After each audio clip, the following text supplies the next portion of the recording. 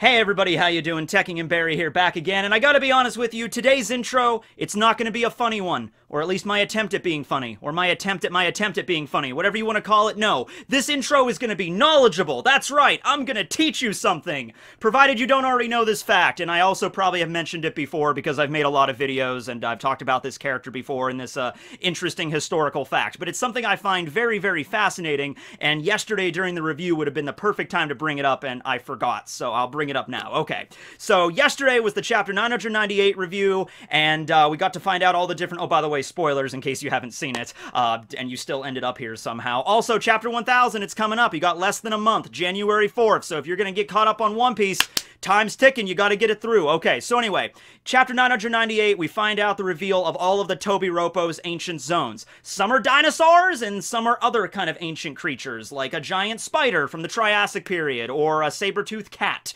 right? And so, during the review, I was trying to organize all of the ancient zones from, you know, the most ancient to the least ancient, I guess. And I think I got it correct when I said that Black Maria's ancient zone, the Rosa Magalia, which is this giant ancient tarantula to all mygalomorph spiders, like an ancestor to all of them, that was the most ancient, because Rosa Magalia existed during the Triassic period, okay? So, long before we had giant spinosaurs and allosaurs and triceratops and T-Rexes stomping around, which was primarily Jurassic and Cretaceous period. Even before all of that, we had Rosa Magalia, which is a very large spider. I think it was like around the size of a dog, like a large dog, so just, that's terrifying. Glad that they're not around anymore. Also, that spider was basically the progenitor to a lot of, like, trapdoor spiders, that, like, instead of going out and actively hunting, they, like, lure their prey to them, and then jump out and, like, you know, spin the web and whatever. So that also adheres to how Black Maria, like, you know, caught Sanji, basically, with the web, okay? So that was the most ancient one, but I made a mistake when I said the least ancient was the saber-toothed cat. When you're talking about the Tobiropo, that is true, but I forgot that Jack can turn into a mammoth. And mammoths, here's the historical fact that I love, and I've probably mentioned before, but you know how long ago mammoths existed on the planet? You might think, like, tens of thousands of years ago or something, right? Like the woolly mammoths walking across the plains or whatever. No, woolly mammoths existed on this planet 4,000 years ago. That's right around the time they went extinct, so around 2000 BC.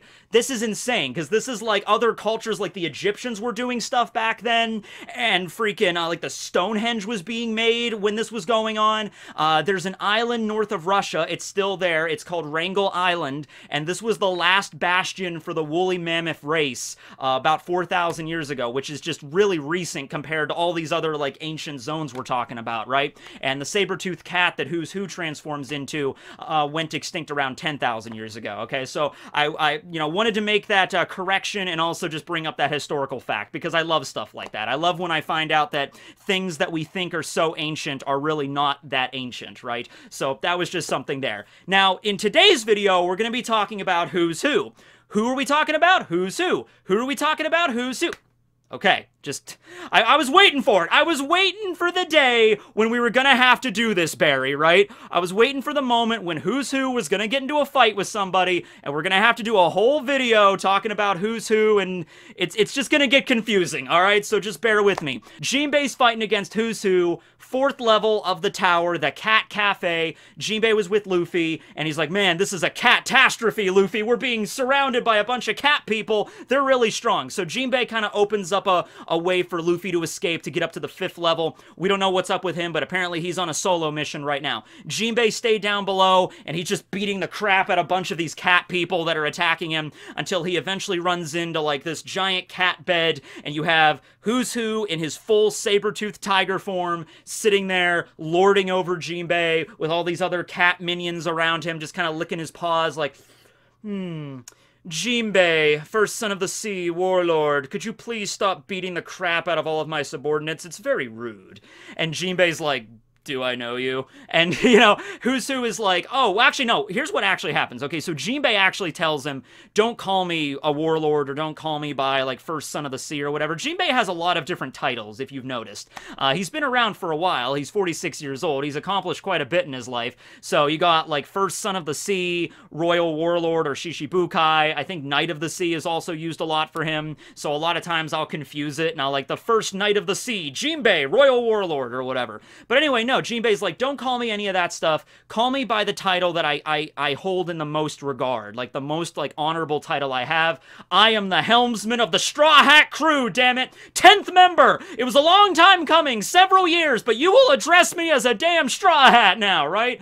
Alright, so who's who? And he responds with that, like, oh, I'm sorry, I didn't mean to, I just, last time I saw you, you were a warlord, so that's just how I remember you as. And Jinbe was like, huh? And everybody was reading that, like, wait, what? Who? Who are you, who's who? And it's like a Scooby-Doo joke or whatever, but anyway, you know, Jinbei's like, oh, well, I don't know you. Maybe if I knock off your helmet, I'll be able to see who you are. And, you know, Who's Who's like, oh, you're not going to get a chance to do that. And then after that, we don't know what happens next. If Who's Who just jumps off of the cat bed and, like, tries to maul Jinbei, or the other cats attack him first.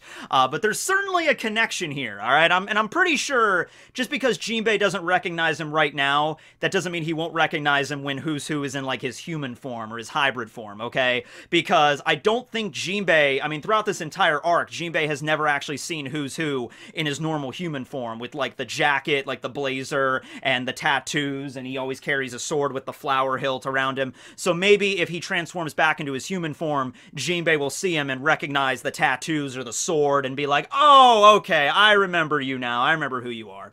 So that got a lot of people curious. I think even more curious than what's going on with Black Maria or Sasaki, because there's a little bit of a past here, which also leads up to why Oda decided to, okay, we're gonna have Jinbei fight against Who's Who, because apparently before this, there was, like, no connection to them whatsoever, right? And so Oda's like, no, there is a connection. Keep in mind, like I said, Jinbei's 46 years old, okay? He's been around for quite some time. Even before he was a warlord, he was a famous pirate, he had his own crew. Before that, he was on Fisher Tiger's crew. Before that, he was an ammo knight, one of the royal guard for King Neptune in the Ryugu Kingdom in Fishman Island. So he's always had, like he has a long and storied history. People know about him, right?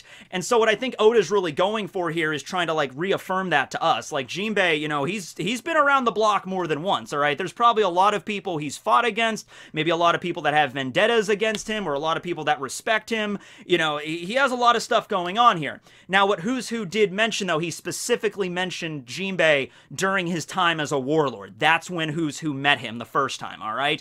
And it might have been a thing where Who's Who didn't, like, directly clash with Jinbei, and Jinbei's just not remembering it right now. I'm sure as a warlord, there's probably a lot of people that try to battle you. Remember Ace? Ace was the same thing. We're going to be getting back to Ace here in a second. Just bear with me here. There's something involving that. But, you know, as a warlord, there's probably a lot of people that, like, you know, ride up to you and be like, oh, hey, you're Jinbei, first son of the sea. You're really strong. Fight me to see if I'm really strong, right? So it could have been something like that, and it's just Jinbei's fought against so many people, he just doesn't remember. Or it could have been a thing where Who's Who maybe witnessed Jinbei doing something, witnessed him fighting. Maybe Who's Who was present at Marineford and got to see Jinbei fighting there.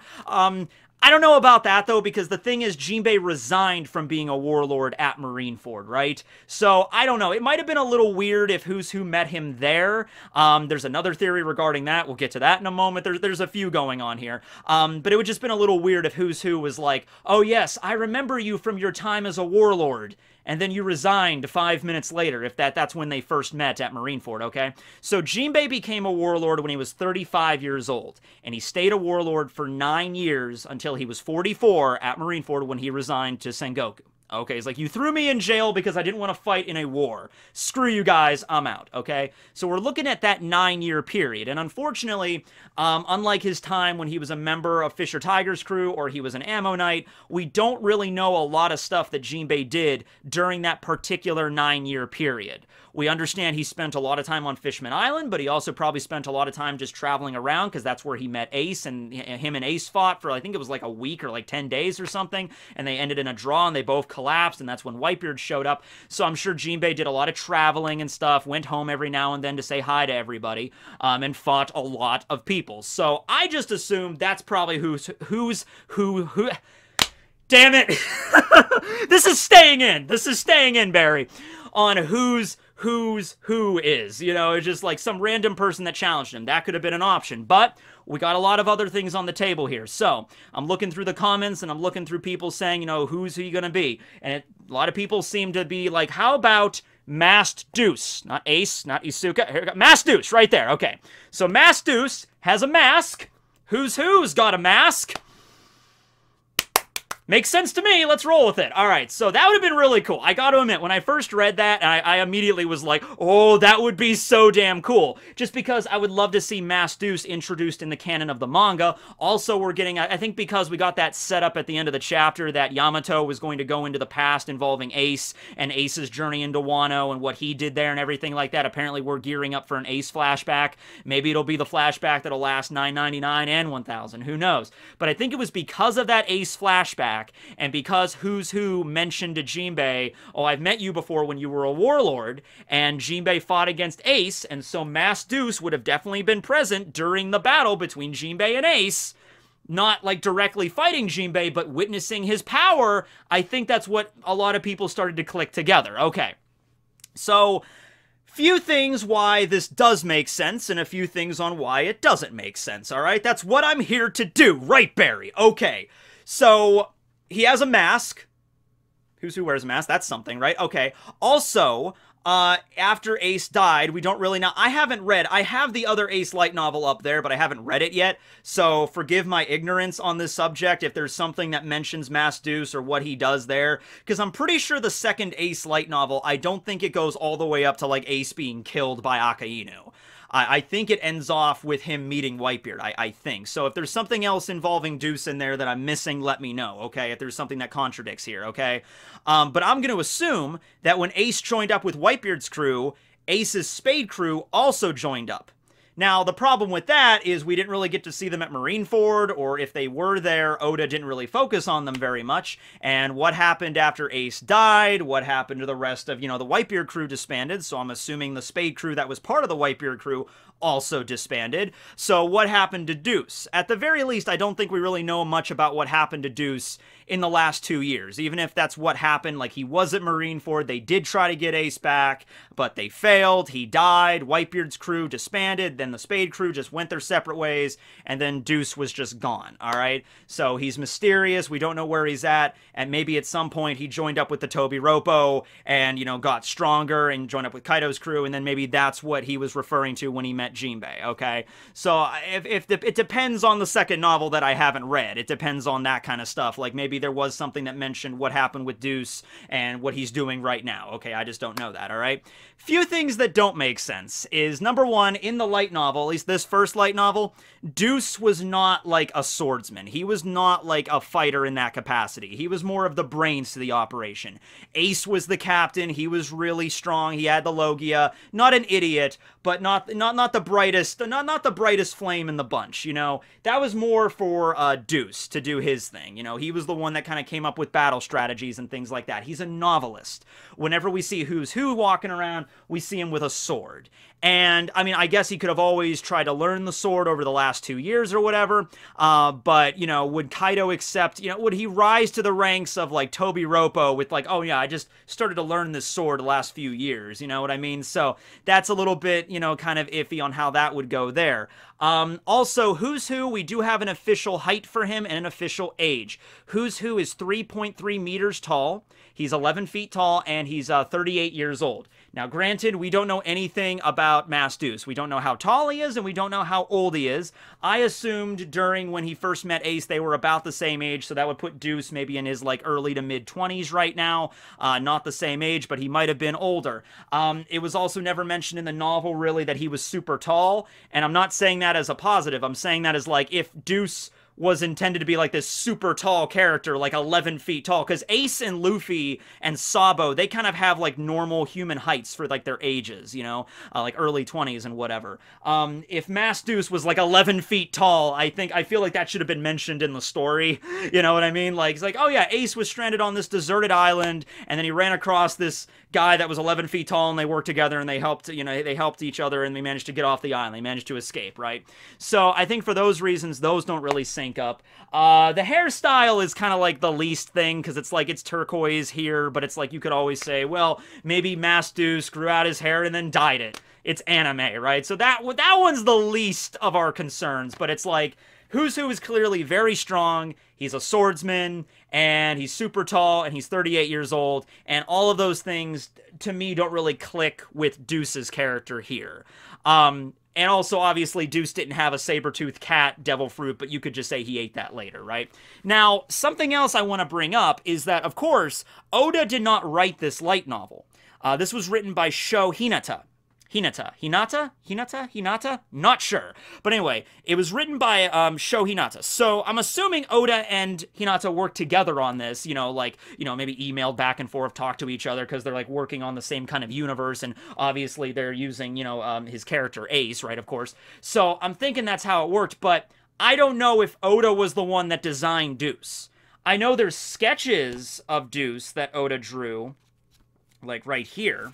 Like this right here, that's drawn by Oda, right? But I don't know if Oda came up with Deuce and sent the sketch and his character profile and everything over to Sho, and then, they took it and, made the novel. I feel like Sho created Deuce. I'm feeling that that's a creation there. Also, Boichi did a whole chapter based on the Ace light novel, which was really cool, that I recommend to go check out there. And also there, Deuce is not depicted at being like 11 feet tall or whatever. So I don't know. My point is, with that little tangent, is I don't know if Oda would incorporate Deuce in that way. Like, I'm going to make Deuce into an enemy in the chapters in my manga, with the Tobi Roppo, when, he was created by somebody else. I don't know if Oda would do that. Maybe, who knows? I guess we'll have to see there. But that's just something I'm just kind of like, just bugged me a little bit. But yeah, I'm feeling like Deuce is not going to be who's who. Okay, so back to the drawing board. Who else do we got? Well, I was on Twitter last night, and I saw Artor, Library of Ohara, links below. He was trying to figure out exactly what's going on with all this, and he threw out an idea. He threw out, what about Squardo? From, Marineford, one of the allies of Whitebeard's crew. What about Squardo? He's got long, flowing pink locks, maybe there. And already established, we already know who Squardo is. Also, Squardo was a member of, like, the Whirling Spider Pirates, and it was mentioned that the Tobi Roppo were all previous pirate captains in their own right, like Drake was, before they became Tobi Roppo. So, okay, maybe Squardo. Problem with that is, once again, the information that we've already gotten, unfortunately. Also, Squardo was a swordsman, right? Problem, though, is that Squardo was already revealed to be 52 years old and 228 centimeters tall, so about 7.5 feet. So, once again, like, unless Oda does a retcon here, or Oda comes up with some other explanation on how this goes down, the ages and the heights of these characters do not sync up at all. And so, barring that, I'm unfortunately... and I was really disappointed, because when Artor is like, maybe Squardo, I'm like, oh, that would be cool! Former captain, ally of Whitebeard, Jinbe and Whitebeard were friends, so they probably would have met at some point. That explains that. He was at Marineford. We already introduced him. You bring him back into the story. That would be cool. And the hair matches. Facial features are a little bit different, though, and the ages and the heights just don't match. So... I gotta say, I really am not fit, just from the information we've learned already, unless Oda does a retcon or something. Yeah, I gotta say that I don't really think Squardo is gonna turn out to be who's who.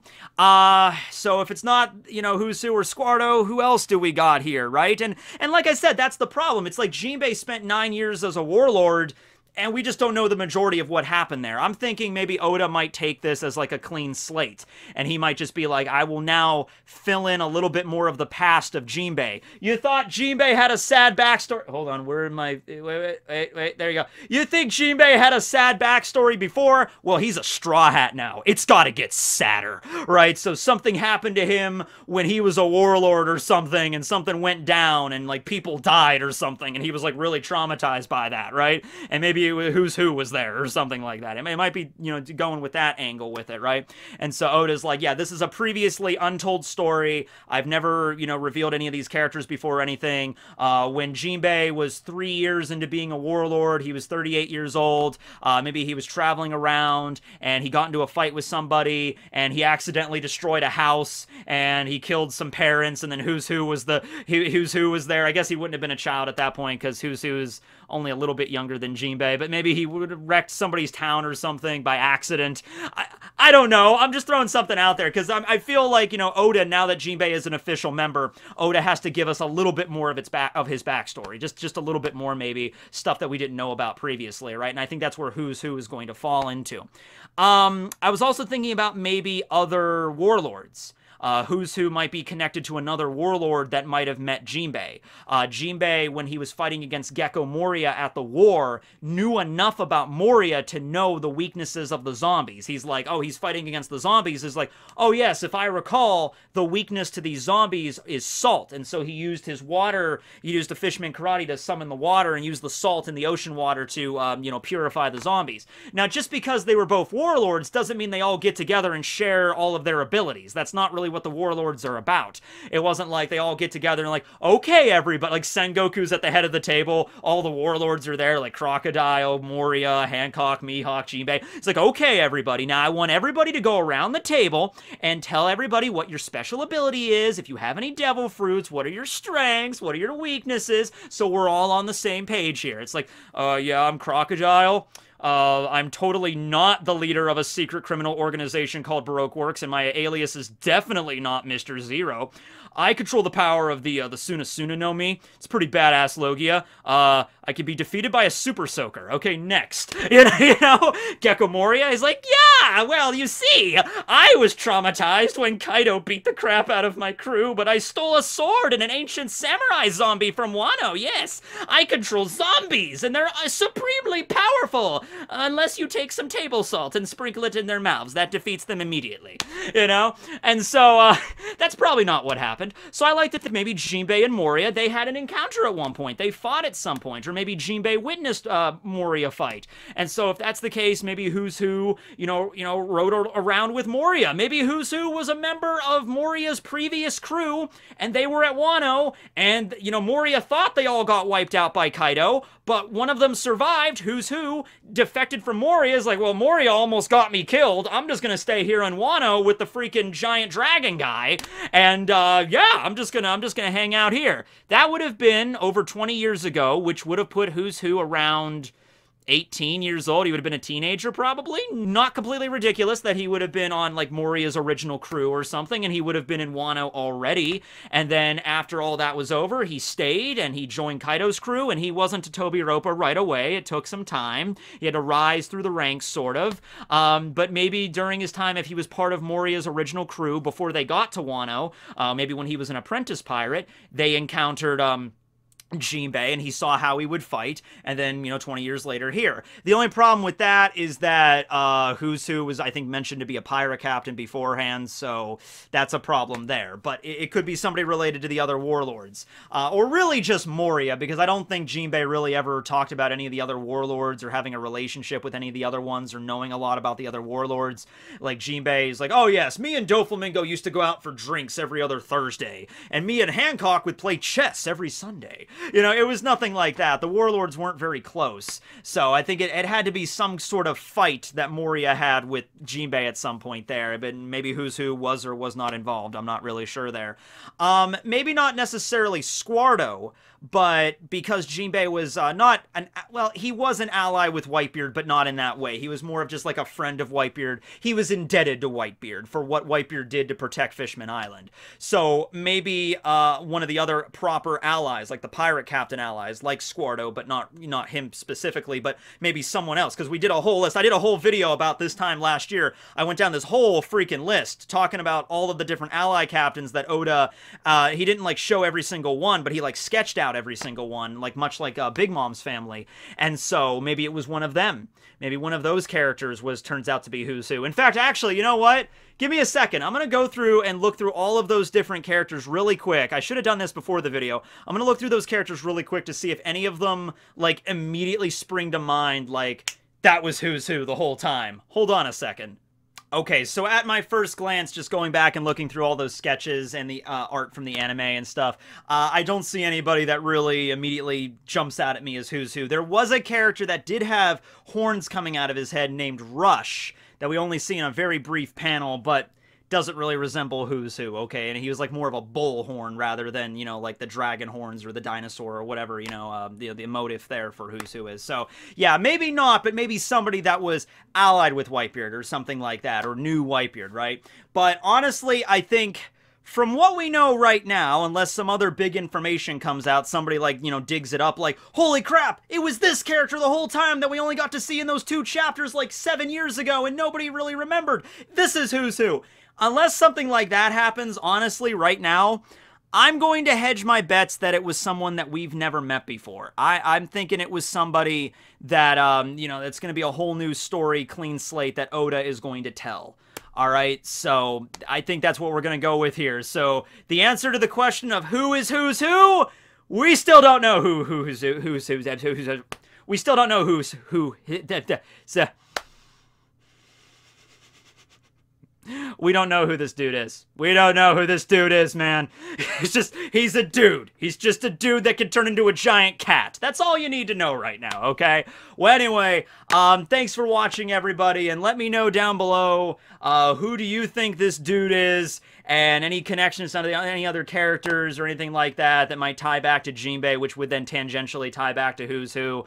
I'm sure we're going to have a scene where he either transforms back into a human, and he's got the tattoos and the sword, and then Jinbe might recognize him, or maybe Jinbe will knock off his helmet, and you'll see like a scar on his head or something, like that scene in Naruto where, you know, Jiraiya couldn't remember the guy that was Pain, and then knocked off the headband and saw the scars. Like, I know who you are now! It might be something along those lines, like, you know, maybe there's a guy that Jinbe punched so hard in the face he left a scar, like maybe used a jet of water and caused a scar, and then that's what was underneath the cap, and then Jinbe's like, I remember you now! It was 7 years ago, you know, something like that, in some random island in the West Blue, you know, and then we get a little bit of a backstory there.